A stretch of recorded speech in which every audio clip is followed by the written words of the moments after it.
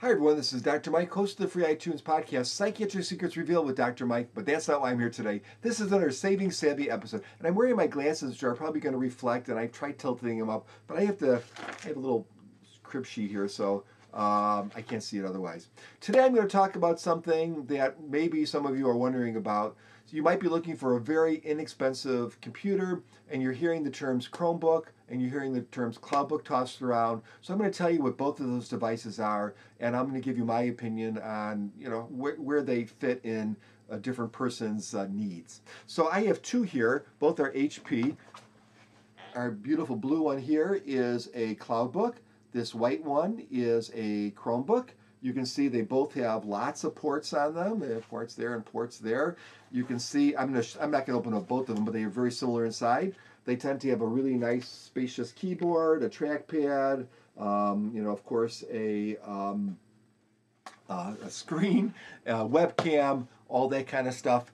And they're very, very cheap, which is why they're pretty desirable. So people like buying these. Now, there are exceptions to these rules, guys. So obviously, a super high-end Cloudbook is called an expensive laptop, and there are super high-end Chromebooks, but we're not talking about that. We're talking about the cheap stuff here, because that's probably what you're interested in, or if you're looking for an inexpensive device. So what are they? They are basically devices that have been fine-tuned to be as inexpensive as possible, because they are designed to mostly be on the web. And if you're using your computer at home, you're mostly on the web. So think about all the things that you do. I just listed a few things here. So surfing the web, map and travel plans, shopping places like Amazon, YouTube, social media like Facebook, Netflix, maybe things like Skype and Google Hangouts, the video kind of chat sort of stuff. There's Office Online things like Google Docs and Microsoft Office Online for your documents and spreadsheets and presentations. There's business software. I used to use, when I was many years ago, I used to use QuickBooks, like a copy on my computer. My wife has her own small business. She uses QuickBook Online. It's always updated. It's always perfect. She does it through the web. Things like banking, etc., etc., email, I think I mentioned that. But all those different things, all the things that we do on a regular basis, we do usually on the internet, which usually means we're interacting, or we could be interacting through a web browser. So these devices are mostly designed for people that are doing those sorts of things, which is most of us. And because of that, they don't need to be super powerful computers. So what are some of the good things about these devices? And this applies to both Cloudbooks and Chromebooks. Remember, I showed you them. They're very similar. In fact, I would say they might have slightly different internals, but the internals are pretty similar on both of these devices, as are the ports and everything else, right? So what are their benefits? Well, again, they're cheap. Those two devices that I showed you were under $200 each, and they are functional devices. One was $170, one was $180. I bought them as refurbs, but you can definitely get devices. I've seen Chromebooks for around $100, so they can be very, very cheap. And they usually work because they are designed specifically with the internet in mind. They have lots of ports on them, so lots of USB connections, either in the form of USB, it's regular USB or USB 3.1 in the newer ones, or even USB-C in some devices. They usually have external video connectivity with an HDMI port or USB-C. They have Bluetooth, they have Wi-Fi, they have nice keyboards. They are typically fanless because they use low-powered, inexpensive CPUs with integrated graphics. They don't produce a lot of heat because they're not cranking out tons of data. They don't make a lot of heat, so you don't need a fan. Cheaper, less, and better battery life because of that. And speaking of battery life, they have fantastic battery life. Often 7, 8, 9, 10 hours of battery life. So these devices can go the whole day of school or the whole day of work for most people without carrying around a charger. I hate carrying a charger. It's just one more thing. You don't have to do it. You're not looking for an outlet anywhere. You're just good to go on these cheap devices. So that's the good. What's the okay? Well, the construction. Construction is nothing to brag about, but it's absolutely adequate. It's usually fantastic plastic on the lower cost devices. The keyboards are very nice, like I mentioned, and they're a good size, even for my gigantic hands, but they're not going to be like an Apple keyboard. You wouldn't expect that. The touchpads are probably the weak point in a lot of these devices. Very functional, but not the greatest. Certainly not a luxury experience, but you get used to them.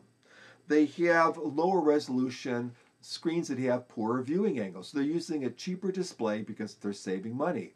And it might be like a 720p display. Believe it or not, that's perfectly adequate for Word documents and watching movies and surfing the web. It's just fine. If you compare it next to a really expensive display, you'll go, oh, it doesn't look so good. But if you don't compare it, you're not going to notice much of a difference. Because they have these lower powered CPUs, they basically can't do higher functioning, like really big, complicated things because they don't have the power in their CPU. They rely a lot on cloud storage, and so they have very small solid state storage on board. Now, they don't typically have SSDs, which is a more sophisticated kind of storage. They usually have eMMCs, which is kind of like if you took a memory stick and you soldered it to your motherboard. That's an eMMC. So it's a slower type of storage, usually 16 gigabytes, 32 gigabytes, sometimes 64 gigabytes, rarely that much. So a limited amount of storage, but typically enough for what you need. Speakers are very loud often on these devices, but not super high fidelity. And so those are the okay parts. So what is the difference between, oh, they have a webcam, and usually the webcam is, but good enough for chat. So what are the differences? The difference relies in the operating system and the concepts behind the two. Before there were Chromebooks, there were netbooks. And networks were underpowered Windows computers that ran an old copy of Windows XP, and they weren't very good. And so then Chrome came out with the Chromebook in 2011, I believe.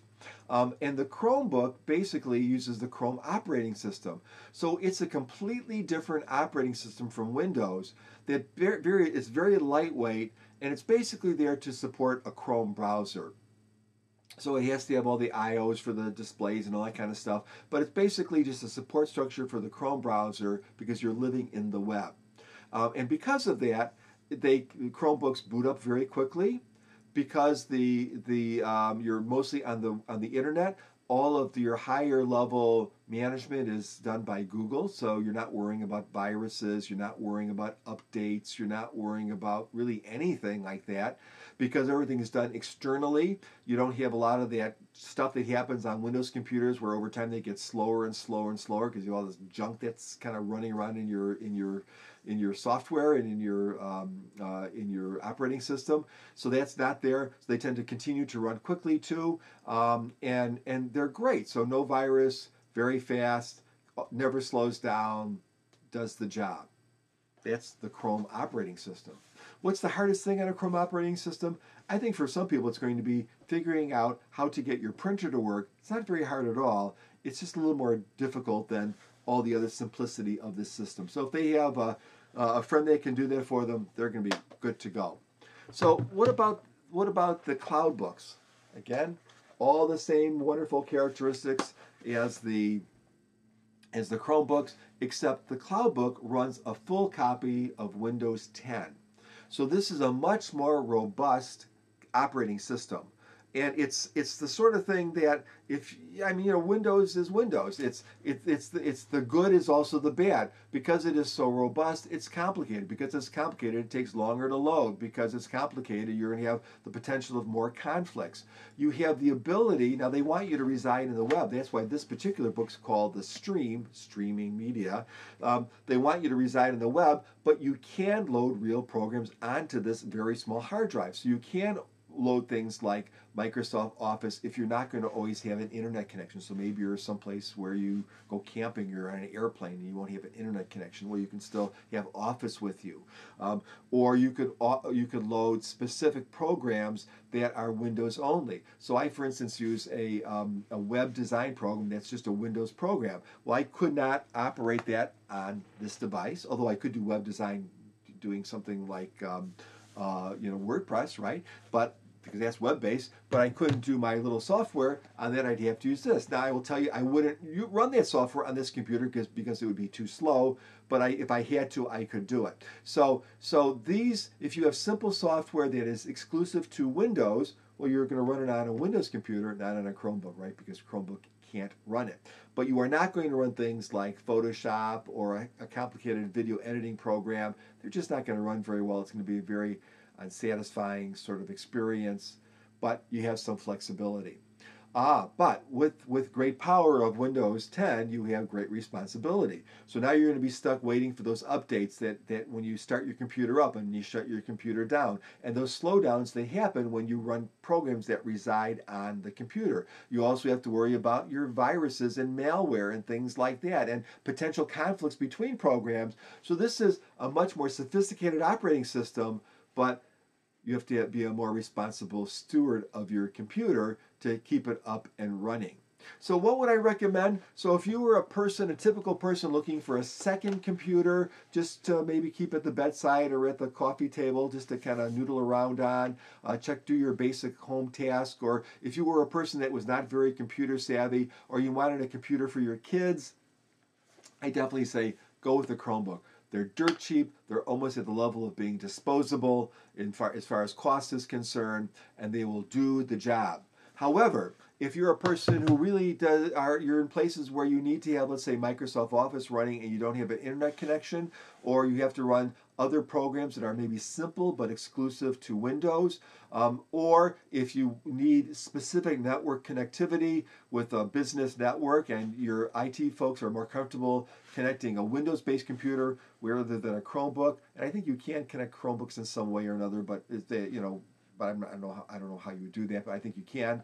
Well, then you want the Windows. You want the Windows computer. Either way, you're going to be happy with either computer. I find that generally a Chromebook with less memory. So this Chromebook has 2 gigabytes of memory RAM.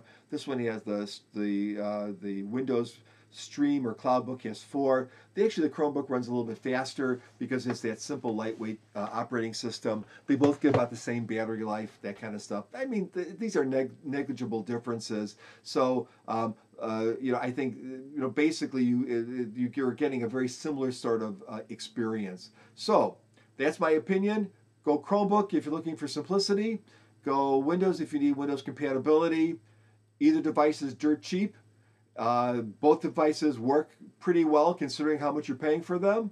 And if you get some time, please give my podcast a listen. It's free on iTunes. It's my wife, who's a clinical psychologist, and myself. I'm a board-certified psychiatrist. We talk about everything, including our kids and current events and psychiatry and psychology. If you want to know more about me, I write a personal writing blog called drmikekuna.com, drmikekuna.com. And in fact, I have written that blog on both a Chromebook and a Streambook to see that it could be done, and it can be done.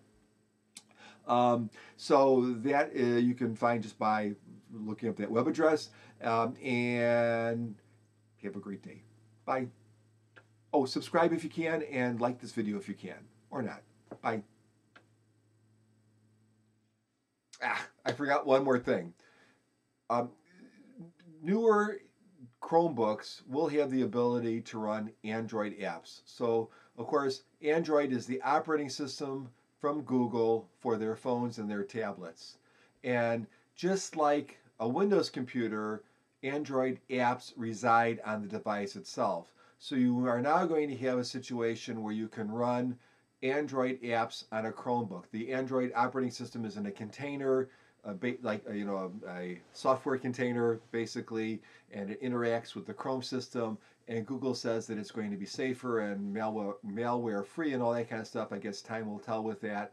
So it should still be a more sophisticated system and less worrisome than Windows. But you are going to have programs now that reside on the device. And so that does mean that you have the potential of conflicts. You do have some potential of viruses and malware. And you have to now talk about more storage and maybe a faster processor and different things like that too. So with the great advantage of being able to do Android apps is now you have these apps that reside without an internet connection. And it also gives you access to things like Skype, which you can't currently do on a Chromebook. Now you can do other video chat on a Chromebook, but you can't specifically do Skype video chat. But with that, you're going to have the conflicts like you do with the Windows system. So it's 6 to 1, half a dozen of another. So I just wanted to mention that fact because that is also information that you're probably hearing. Like, what is this about running Android apps on a Chromebook? Yes, it is possible on some of the newer units, and it will be possible probably on all the units as time goes on. And it does offer some advantages, but it also offers some disadvantages. I guess you don't have to load any apps, and then you have this basically a Chromebook. Take care again. Bye.